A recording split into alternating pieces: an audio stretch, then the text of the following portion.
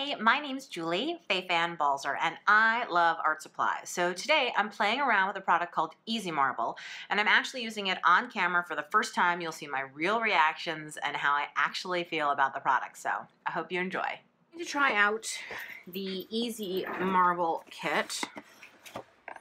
It says, creating marble effects easier than ever before, drip dip done. These high gloss marbling paint offers various ways of creating dip marble effects on eggs, baubles, etc. made of glass, plastic, polystyrene, and wood, as well on paper, silk, yada yada yada. It says it's not washable. And then there are instructions in the brochure. So let's see. So this is the contents of the box. These are some extra colors, but this is what actually comes inside the box. It's really well packaged. Here you go. So here are all of the bottles.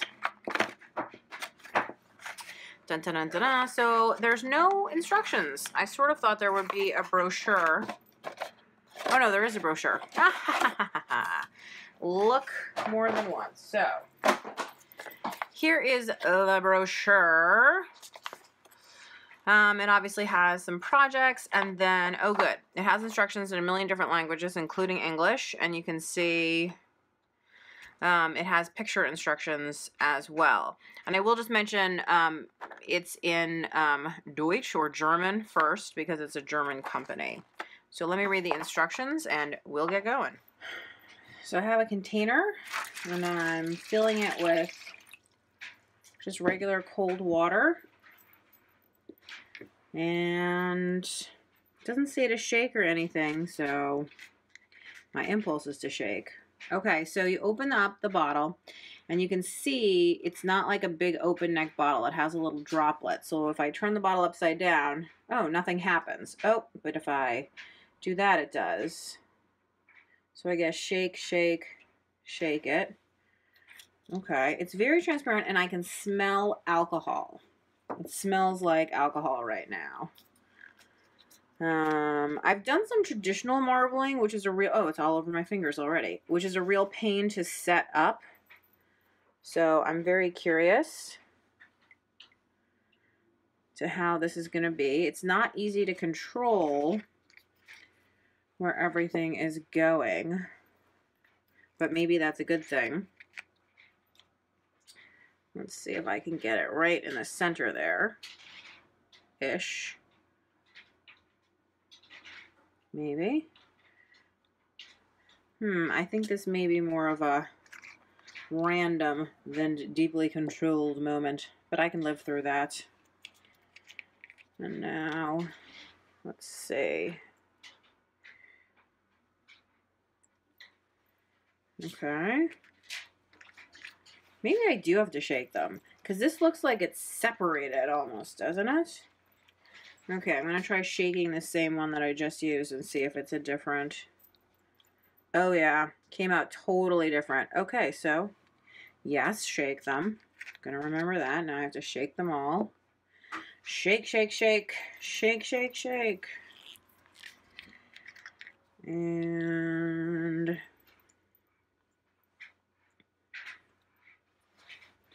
how much is too much? I guess we should stop there. It's kind of a primary palette.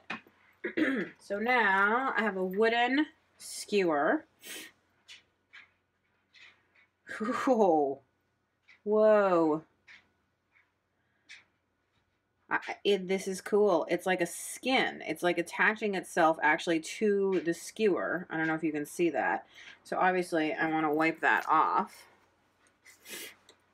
And maybe I should have used something metal. I don't know. But yeah, it's definitely attaching itself to the skewer.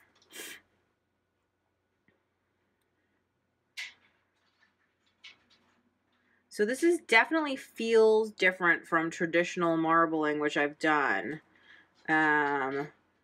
Still super duper cool, like unbelievably super cool. Okay, so I'm gonna try, I just have a small piece of deli paper. So I think I remember that you're supposed to like put down one end and then the other. Let's make sure it's making contact everywhere. And then let's see if I can pull it up successfully. Holy, I almost said a bad word. Oh my God, it's so cool. Okay, I'm sure that I just blew out the speakers on your computer, but OMG, that was so easy. That's the coolest thing ever. Oh my God, this is so awesome.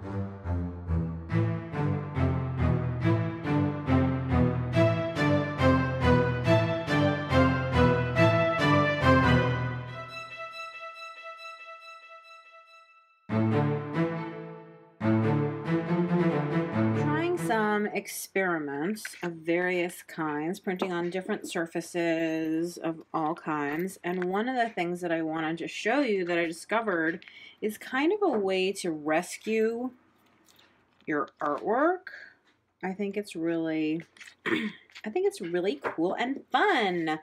So I'm just putting a bunch of color into my bath here, which I've used about 1,000,000 times. I've even sprayed alcohol in here and done all kinds of things, and it's holding up just fine. So I might add a little more red. I think what I've noticed is the first color that you put in is the color you actually kind of see the least. So let's skewer this around. I've also learned that you don't need to be careful and you just need to kind of swirl stuff around. I guess I might as well show you this too. You can, even after you've swirled, add in some more color and then swirly do again or leave the big pebbles. Whatever you want. You can do anything you want.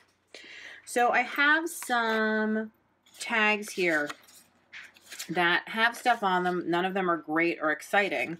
So I'm actually going to basically like overprint them, over dye them, over marble them. I don't know how you would put it. And then I'm just going to take a little piece of deli paper to catch all of the extra stuff that's in the bath. And if there's any stuff even at the edges, I have this tag that I've been using.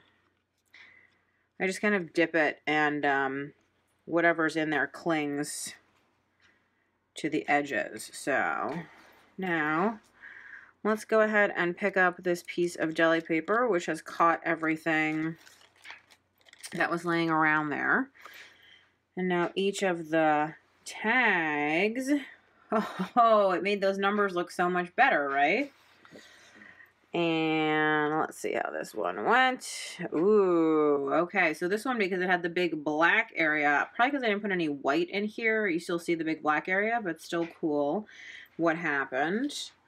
And now the last one, very cool. So this is like kind of, you can see the pattern through. Let me hold this really close. You can see the pattern through, but you can also see on top of it something more interesting. And now this is a much cooler tag and ready for something else. So I think this is a really fun idea to put it over some existing stuff. Obviously black shows through all the way and other colors less so. Isn't that neat? You guys, I'm so in love. So I thought I'd try and experiment with these buttons. These are polymer clay buttons. So I'm just going to swirl my paint, my easy marble, around. And now I'm going to drop the buttons in. And then I'm going to take this piece of deli paper, which is pretty well used, and drop it on top. And I'm going to pick up the edges with my little pickup tag. So, paper, looking pretty good, getting kind of covered. I like the way the layering looks. And, so cool. So, I mean, first of all, the paper backing obviously looks fantastic, but you can see that the buttons also took right? The easy marble. So now I have marbled buttons. I think that's so neat. So I have this neck piece, which I halfway painted, and I'm going to try putting it in. I want to try to keep the clasp out. I'm going to put a piece of paper in.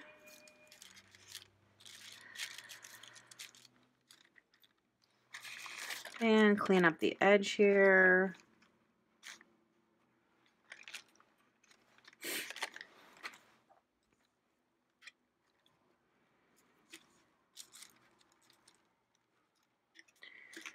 And let's pull that out. You can see how pretty that marbling is. Oh my gosh, I love it. And now, oh, how cool is that? It turned out amazing. So, I have some rocks here, and I thought I would just see what happens. If we drop that through, does it make contact long enough? I don't know, but I'm going to use a piece of paper now to clean up. Isn't it funny that this is the cleanup? And of course I'm going to clean up the edges. Get all of that good stuff. I've seen people wipe it away with paper towel, but that feels like a waste. So we're going to clean that up.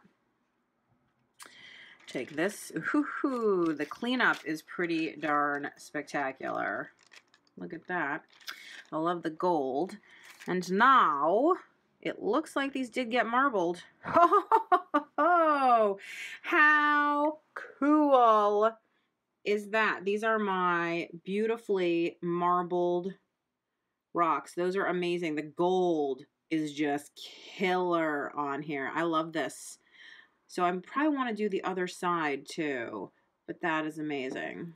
So I love everything that I made. All of these beautiful papers. This is where I sprayed alcohol, and you can see that it creates little dots, which I thought was really cool. This is several different layers, which I think is cool.